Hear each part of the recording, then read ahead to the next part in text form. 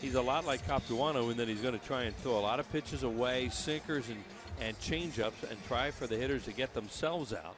And there are those lifetime numbers against Los Angeles. 2-0 is hit towards center field. Revere on the run. He's got to the spot. He makes the catch. Side is retired. Grounder right side. Utley to his left. Takes a step in. Bobbles for a moment. Side is retired. 2 ground outs for Lannan through the first 6. He's retired the first 6 batters that he's faced tonight. Got him with an off-speed pitch, and that's the first strikeout for Lannan.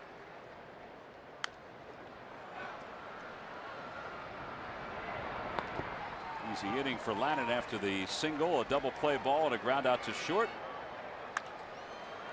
Towering pop-up right side. Chase Utley wandering around at second base, and the side is retired. Hanley lines it to right field. That's a base hit. Van Slyke around third. They're going to wave him home. The throw by Delman Young. He just let it go. And Van Slyke is out at the plate.